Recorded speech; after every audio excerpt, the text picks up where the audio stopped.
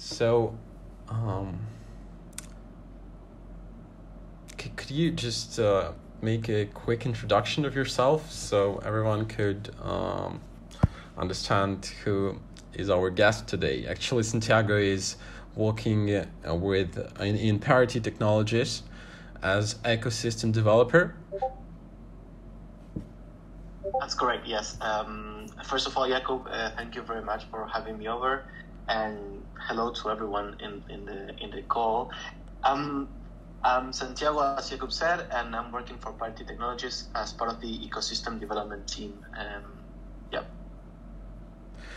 Lovely. So, what exactly means like this kind of job? What we do in ecosystem development is we try to make help the Polkadot and Kusama and Safari ecosystem, right, develop in the best way. And there's different initiatives to do that, but one that I'm working with a lot is what we call success, and basically we try to help teams that are building with Substrate, and that's our blockchain framework, be successful in what they're developing. We actually have a program that's called the Substrate Builders Program, and that's mainly what I'm focusing on right now. Oh, that's great. That's great. More and more people are joining us right now, so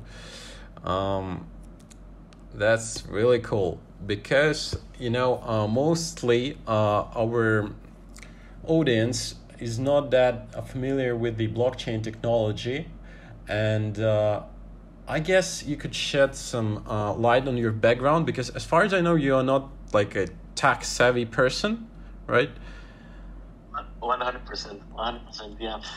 Actually, a bit about myself. I'm actually from Argentina, from Buenos Aires. I don't know if anybody knows anything about Buenos Aires and Argentina, but I'm a huge football fan, and I'm a huge fan of San Lorenzo, which is actually the same team that the Pope supports, so that's interesting. I am an engineer, though, although I'm not very technical. I'd say I'm not very technical either in what you guys know, that's robots and that kind of stuff, and I'm definitely not technical on the side of more the development side in terms of blockchain. And so, in fact, on my previous job that I did for like 8 years, I was working as a product manager for P&G. It's a consumer goods company, and my last job was actually like on the diapers brand, so I was selling diapers, and that has not much to do with blockchain stuff, right? But yeah, that's a bit of my background. Oh, and what did you bring? I mean, how did you get into the blockchain industry? This sounds really crazy. Yeah, so I've always been 100% into all of this space, right?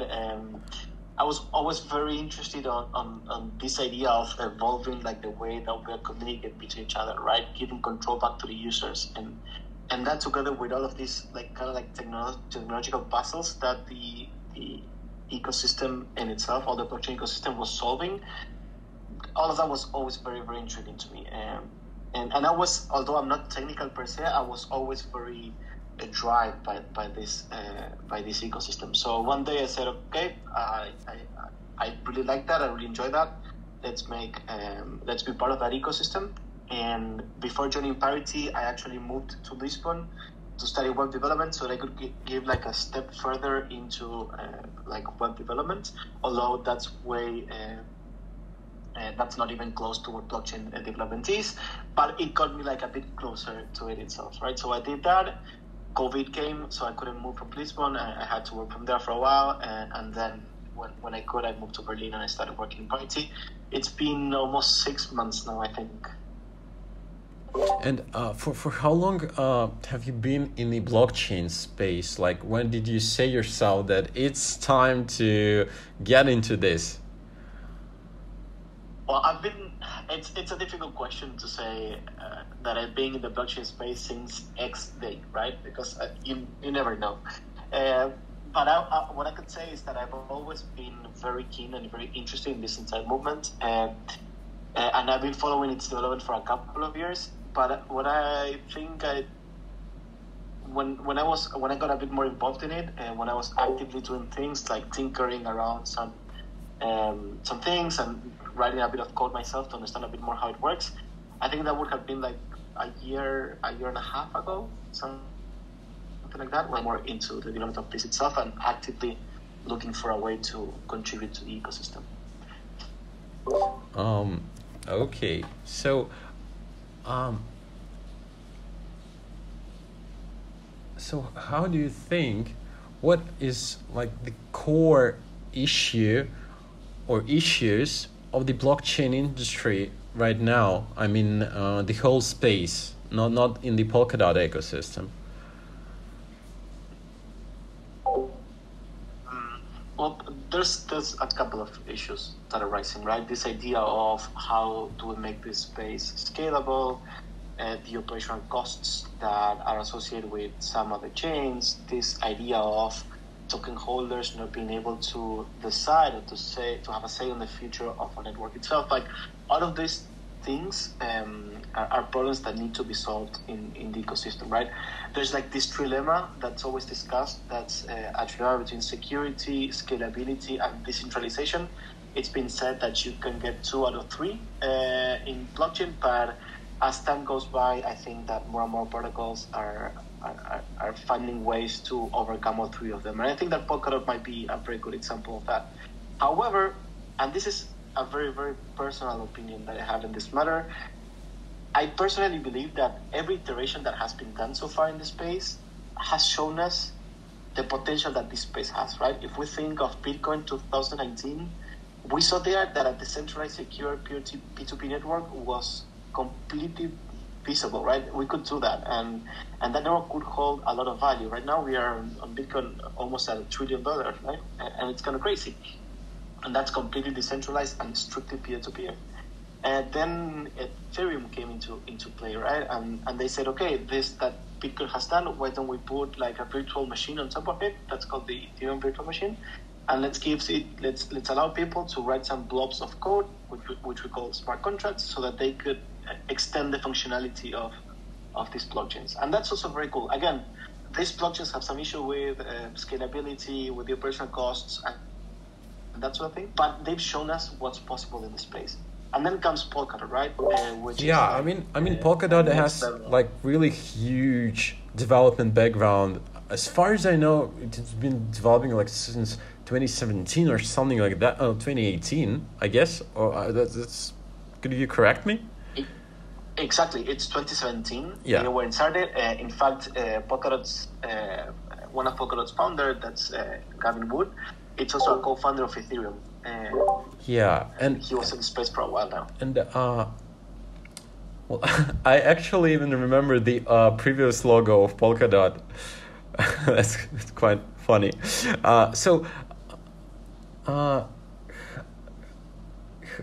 Why Gavin Wood decided to create this network? Why did he left Ethereum?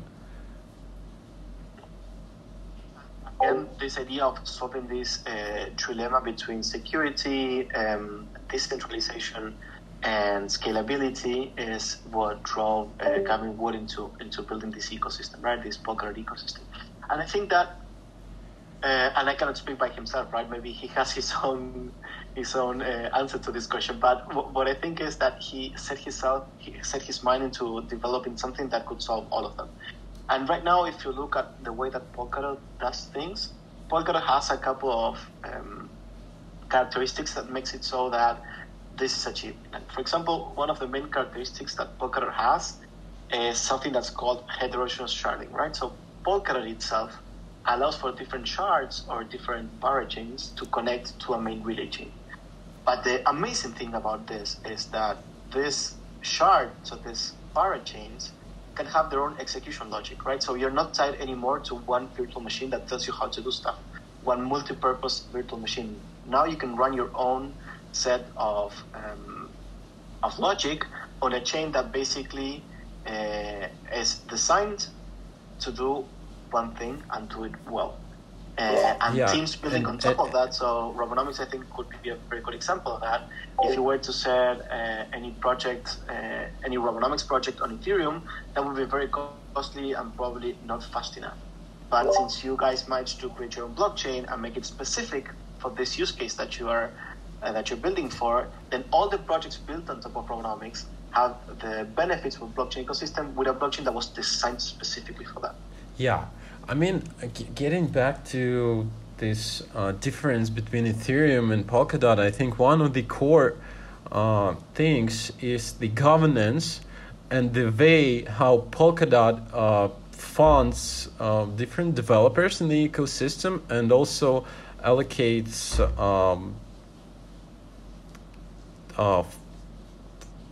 like grants for developers that are like creating and building the ecosystem.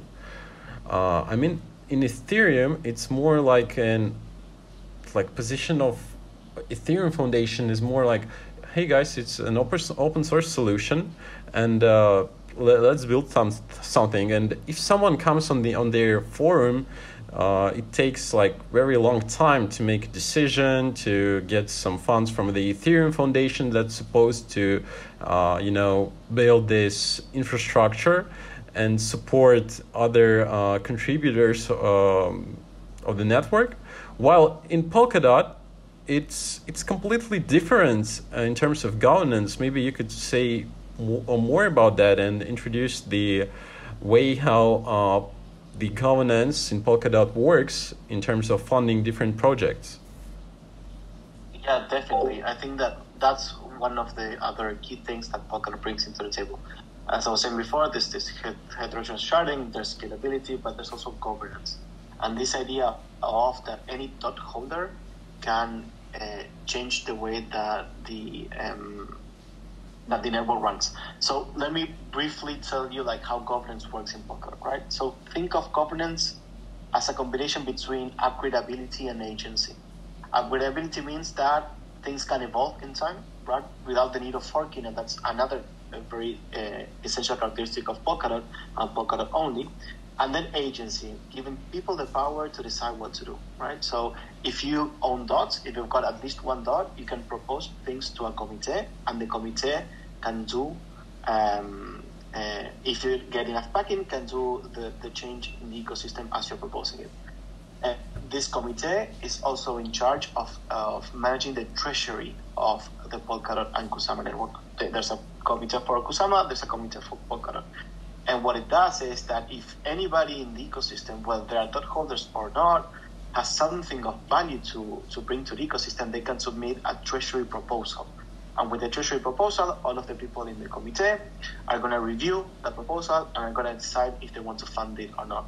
And if they do decide to fund it, then just like that, you get your dots or your KSM, depending on which network you're using that.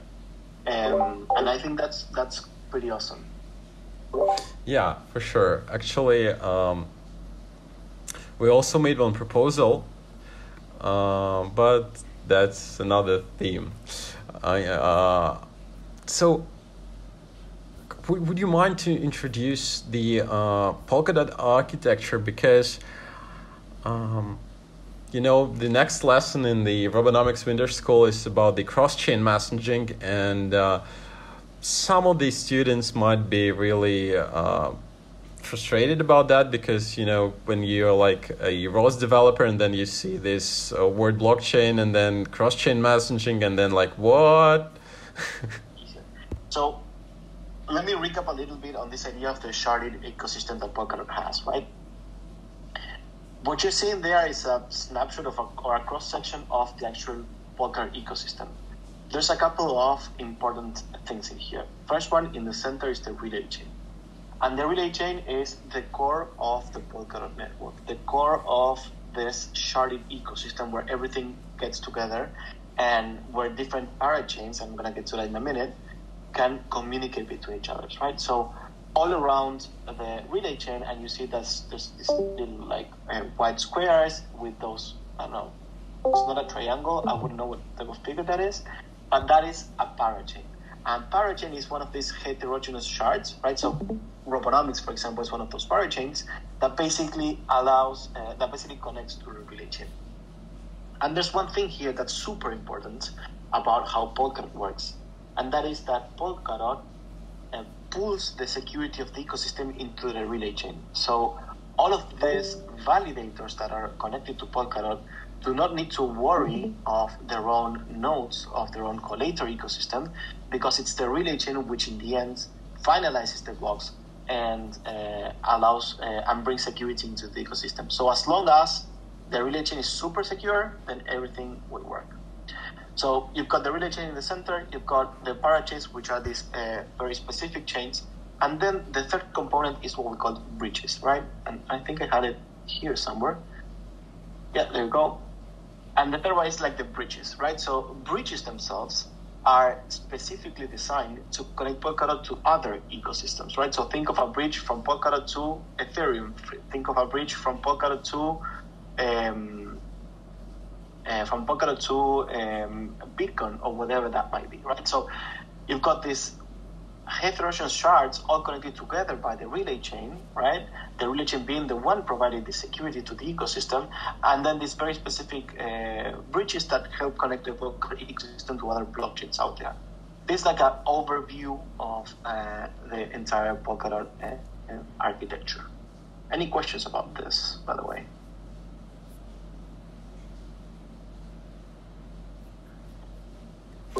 If you've got questions, guys, you can unmute yourself and shoot it. I'm happy to.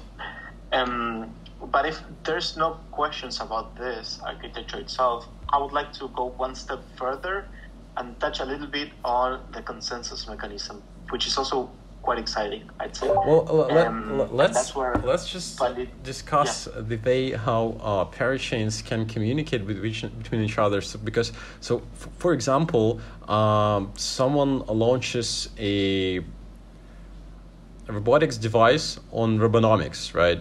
So it is connected to a specific wallet, meaning that it's autonomous economic agent that can, for example, interact as a wallet, right? It's a wallet in terms of blockchain.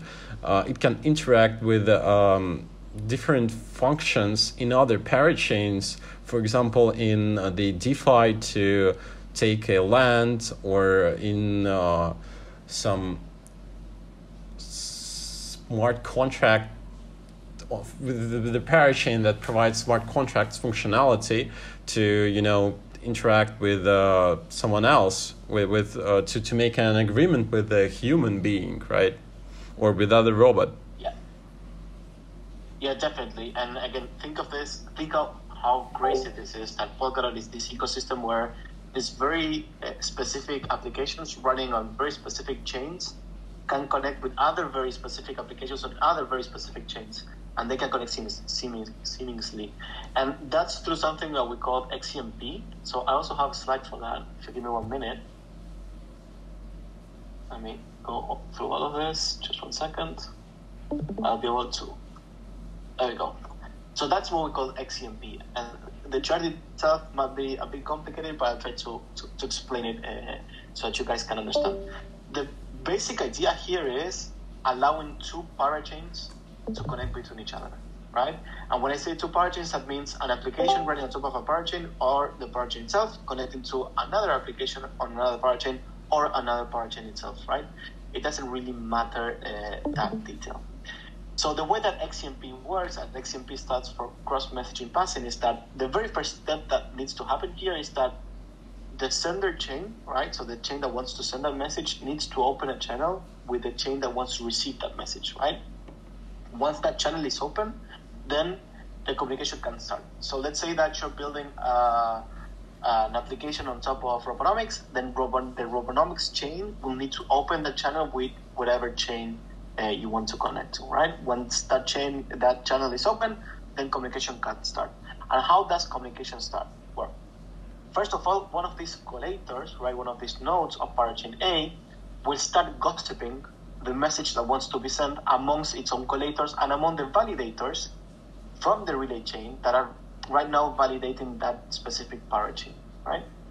And with this gossiping of the message actually contains the message itself, a timestamp, so when the message was sent, and a destination, right? So right now what we have is a channel that's open between two parachains and a parachain that's sending through gossip, and gossip means like nodes talking between each other, the actual message that wants to be sent.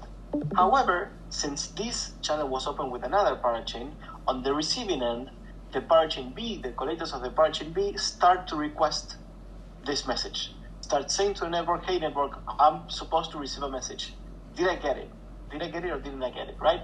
So whenever the parachain has a message, the relay chain has a message, it sends it to the parachain B because it's a parachain B, the one that's expecting that message, right?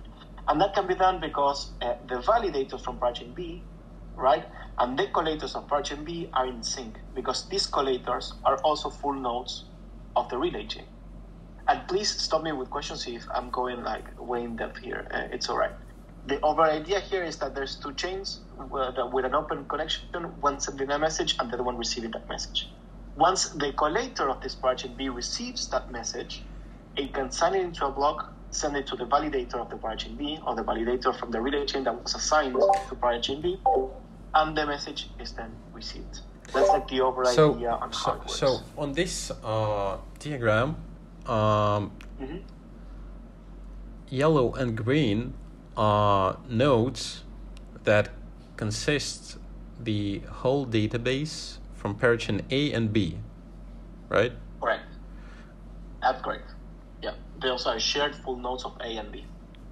And you will see in white the actual sending collector, that's the one that sends the message. And those pink and blue, like bigger rectangles or circle rectangles, are the validators that live on the relay chain. And those help the message flow from one place to another.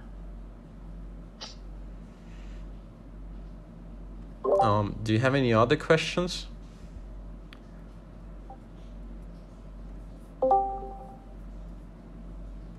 Okay, let's go further then. One thing that I think is key of this is that this is unique in the blockchain space. This never happened in the blockchain space before.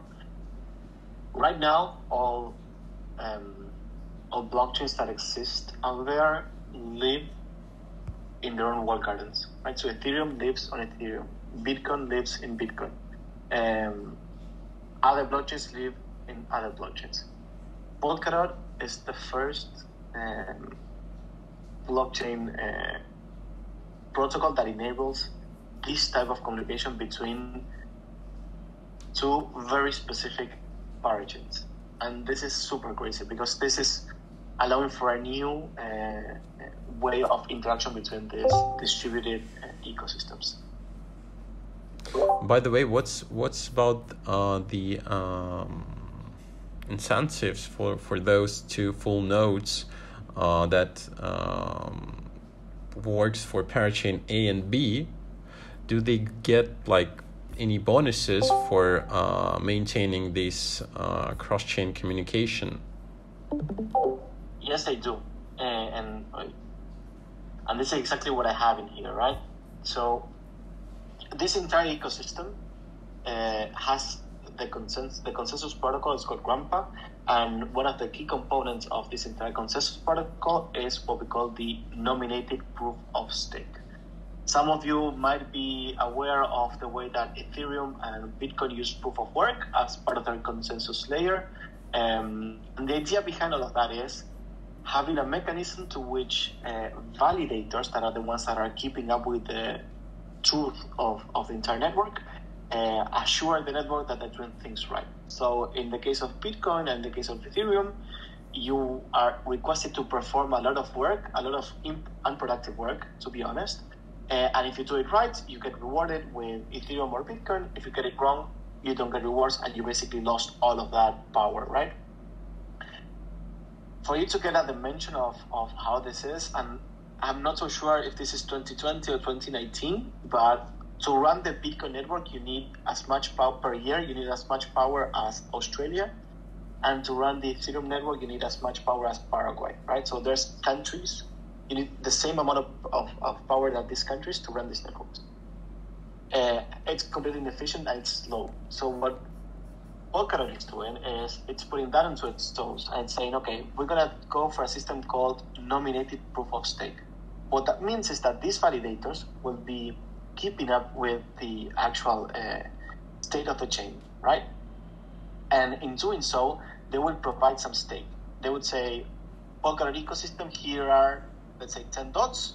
If I do things well, you give me back my dots, and you give me rewards behind that. If I do things wrong, you keep my 10 dots, right? I'm oversimplifying this, but just for you to get more or less the idea of what's going on. However, since this idea of governance in this network is super important, this is not only a proof of stake mechanism, but a nominated proof of stake. So if you hold dots and you don't want to run a validator for yourself, then what you do is you nominate a validator, and then that validator has a bigger stake. It has its own stake plus the stake that you put on the name of that validator. And if the validator does the things right, it gets all the money back. If it does the things wrong, both parties get slashed. And both nominator and validators, which are basically these two things in here, so the little dots that you have in there, and sorry, I'm not very good with this animation. There we go. So the little dots that you've got in there and the rectangle with rounded edges, let's say, both live on the relay chain. And that's why I was telling you before, that is the relay chain, the one that is pulling all of that security effort into this entire ecosystem.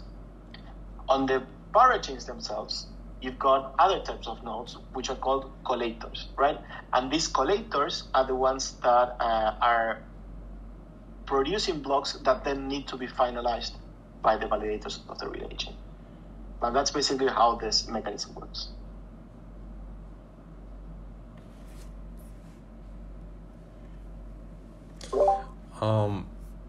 I guess that was a great presentation, really. I mean, I'm pretty sure you answered most of the questions from the audience, and I will share a record of this when we will end the podcast. And guys, do you have any questions about the Polkadot?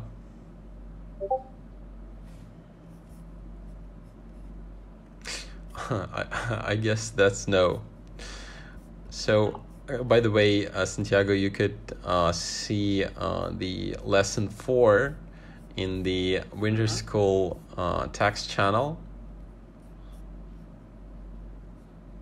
So, I guess most of the attendees of Winter School didn't get to the live.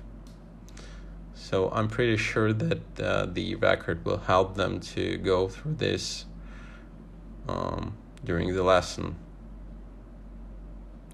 No worries at all, Jacob, with that. And if you need any help from my side, just let me know.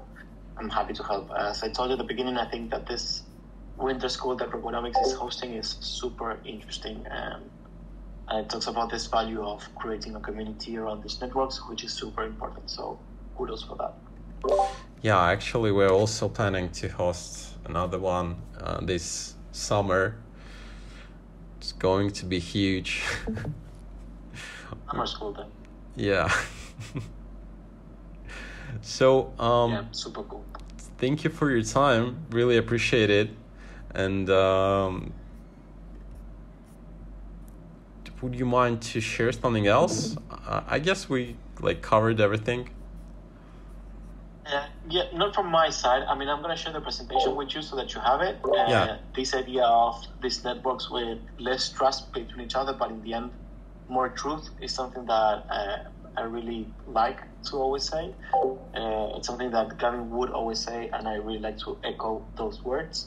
And again, if anybody has any questions or if I can be of any help, Jacob, please let me know, and I'm happy to do so. Sure. Well, I will get back to you if something will happen, but I guess everything will be fine, and we will be able to help guys to accommodate with the Polkadot by our own as well.